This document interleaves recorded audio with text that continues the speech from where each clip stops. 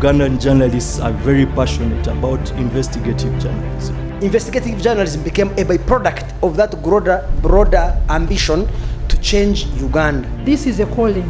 It's not just a job. I'm not just going to the highest paying institution. We owe society a given function. We must persuade our media houses that this is a very important niche. The caliber of media owner you have determines very much the kind of journalism you get.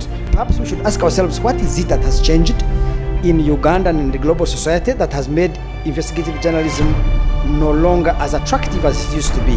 We are competing as media houses, and at the end of the day we lose the public good.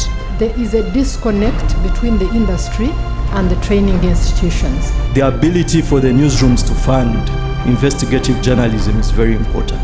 It should not come as an argument that we don't have resources. Media houses don't have resources today to do investigative journalism. They are not investing that money or the resources they have in the right places.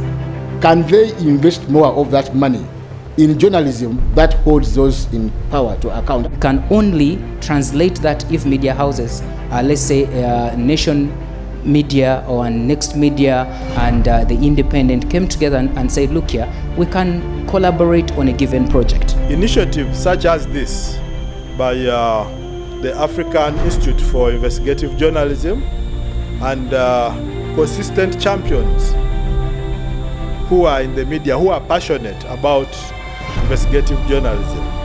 I think this is what is going to help bring back the golden days.